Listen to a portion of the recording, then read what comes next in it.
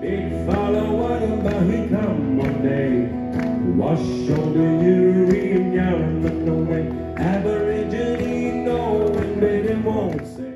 It's about giving them skill sets, not just around music, but interaction with people. Obviously, State Lands Council is very proud to be associated with, and they are a major sponsor. But you know, it's grown to where those that have been mentored in the past are now mentors themselves and giving back. So we're creating a great, I suppose, return for community.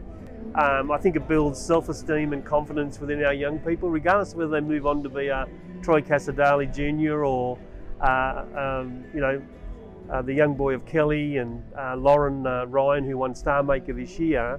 What it's about is giving those kids and building their confidence and self-esteem within community to participate in community. And music's just such a great leveller. Well, what I say to everyone, if you want to do something like what I'm doing and you want to get up and talk in front of people, just imagine it's not a bunch of random people you're talking to. It's all your friends and family sitting out there, and you're just having a yell with them.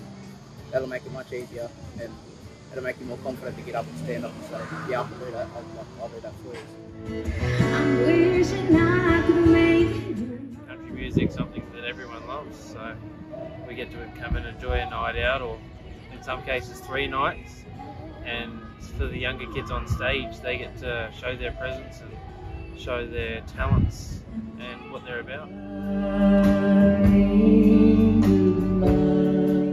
To me, it's something that we didn't have here in this town during the country music, and that was a good concept when originally, you know, we set out to sort of set up a stage, because we know that Aboriginal people come from all over this country to come to Tamworth to perform, maybe go in talent quest.